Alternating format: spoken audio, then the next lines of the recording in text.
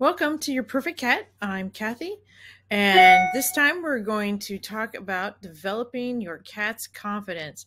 This is going to be really important when it comes to training your cat to do anything, actually, but particularly if you want to train your cat to go places, walk outside, take your cat to the store, nature walks, or even travel. So one of the first things that you want to look at is look at what your concerns are. Right now we're going to deal with you and not with your cat. So, are you afraid of losing your cat? Are you afraid of your cat getting loose? Maybe you don't know how your cat's going to react when you take them out. And it's really hard to know until you actually do it. And perhaps you don't know exactly how to handle your cat's fear. So if you're afraid of losing your cat, one of the first things that you want to get is an escape-proof harness. And one of the best out there is this one shown here, which is made by Surfer Cat. If you want to find out more about harnesses, I have an entire video just about what kind of harnesses are going to work the best, and particularly what's so special about the Surfer Cat harness. Now, also, if you're afraid of losing your cat, you might want to get a geo tracker like the GeoBit, which I think is how it's pronounced. And as you can see on Val here, that funny sort of triangular shaped gray item, that is his GeoBit. And they're really amazing, and you can track it with your phone, and it shows you your cat in relation to you and your phone. Within about 25 feet. And the phone can also make the GeoBit chirp. So if you do lose your cat, or you can't see your cat, can't find your cat, maybe even in the house, you can turn on the chirp and you will find your cat by following that chirp. Also, your cat will probably react to the chirp and come out of wherever they're at, trying to figure out where that noise is coming from. So there's many ways to use these geo trackers to help you keep track of your pet in case they do get away from you.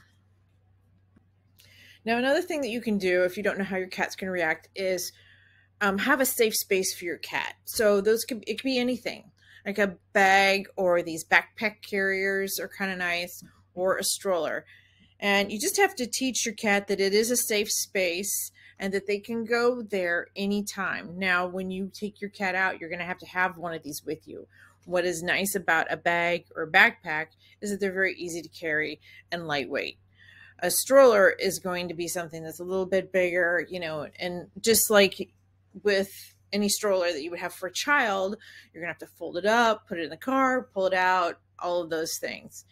It's not as convenient, but they do feel safe in it, and you can see Val sitting in the stroller, feeling pretty safe. And you can see Finn here sitting in the Surfer Cat training bag.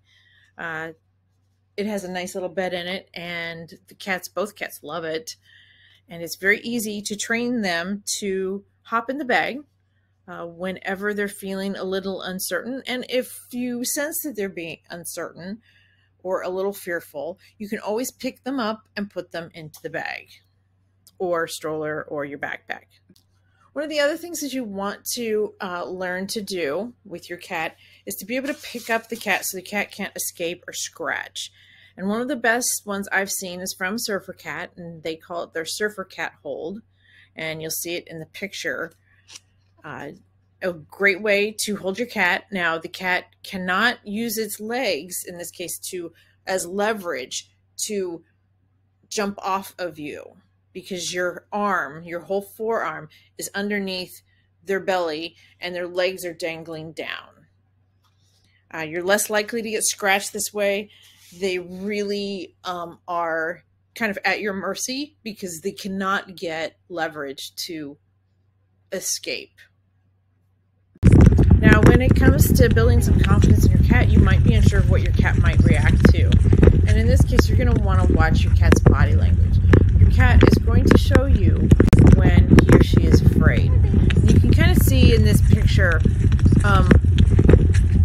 Finn obviously his ears are back, so he heard something he's not quite so sure about. So he's ducked down a little bit more in the stroller than he might normally be. Normally he stands on the rim and half of the cat is outside the stroller. There, Val's a little bit more spooked, and so you can see that he's very small. He's kind of made himself tiny, and he's kind of hunkered down. He can see out because there's mesh, so he's safe, but he's also, you can see his a difference in how he behaves versus other pictures that you've seen previously. Okay, so to find out what your cat might react to, you're going to have to expose your cat to various situations. So not just, say, your yard, although your yard is a fairly safe space, but other things. So you might find that your cat, like mine, Val here, is afraid of motorcycles. And he doesn't like motorcycles even when they are an entire block away. So they're not on our street, but he can hear them in the distance, and they are on the road, you know, on the other side of a whole row of houses. He also tends to get spooked by really large SUVs. So certain loud noises kind of spook him. He's not that friendly to other people. So he likes people that he knows, but not strangers. And he's not really afraid of dogs. So he is exposed to a dog here, and he likes the dog, and so he doesn't mind if people are walking dogs, but he minds the people. So, and your cat might be very different. Your cat might love people and might walk up to every person that you come across and just enjoy being petted and be completely spooked of dogs or other cats. It just depends a lot on your cat, and you're going to have to pay attention to some of those things. And then reassure the cat. Now, one of the things that I've learned by leash training the cat is that if I get down on his level when he's just slightly timid or unsure, I get down on his level and he will come to me where I can pet him and stroke him from his head down to his, to his tail, and he calms down and everything's fine, and the people pass by with the dog, with the children, and everything's fine, and after they're gone, he goes about his business exploring the yard again. So you might find that your cat responds well that way also. Now, I do want you to know, one of the things is cats really don't like the unknown. It's just kind of the way they are.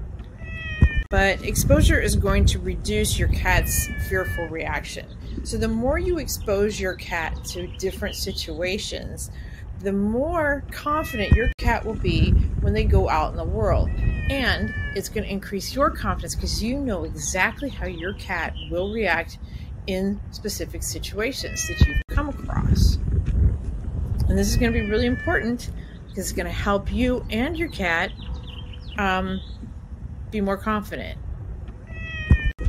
And one of the things that's really important to notice is that your cat is going to read your emotions. So if you are outside and you're not confident, your cat won't be either.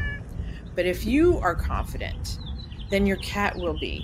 So the things that built up my confidence with taking my cats out had to do with a escape-proof harness.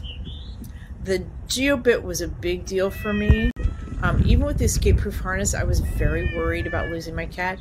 But with the GeoBit and having my phone on me, I knew that, should the cat take off, and they can easily pull very hard and you can lose the leash, and the leash is going to follow the cat, that I could always find him. And I'd already trained him to come to me when he was afraid. So little things like that are going to make the biggest difference for you when training your cat to go places and to go on adventures. When you're starting out, to take your cat to safe places. Anywhere where you have some control over the environment is going to be best. So start out small, your yard, your neighborhood, that kind of thing. Parks when they're not busy. Pet stores are really good. Every pet store will let you bring in your cat. And it's going to be really good when you're first training if the store isn't super busy. And then you can build up to going when there's a lot more activity in the pet store, because initially your cat is going to be a little unsure of the activity. Now, if you happen to have a really bold cat, and I had one that was really bold, and he loved the activity and he loved people, it won't matter whether you take your cat to the pet store when it's busy or not, because that kind of cat's gonna love it no matter what. But the two cats that I have right now are a bit more timid, and it takes something to build them up to going to different places. And you know, with a little bit of patience and some exposure, you can get your cat to doing various things, going out for walks, going to the store, being excited to do any one of those things, and being thrilled to be in your company. Now, like I said, some cats are bold and very naturally unafraid, and that's great. I wish my two cats were like two of the cats that I had before, who were really friendly and bold. And they loved it when people came and they were curious and they got into everything. And it wasn't hard to take those cats in the car or to the store or to the vet or anywhere for that matter. But these two that I have now are a bit more cautious, and they tend to be afraid of many things. And I've had some issues with both of them where they got spooked by something, and then the training that we had, you know, all the training that we had accomplished now there's many steps back, because now they're not very eager to go out on a leash and they act even more afraid. And so it's just a matter of being very patient and exposure and getting them used to going out again. You know, on one hand, both of my cats do want to go out. They want that. They want to go and see lizards and birds and have those kinds of experience, and it's very intellectually stimulating for them. And yet they're a little cautious because they've been spooked by something before, usually a loud car.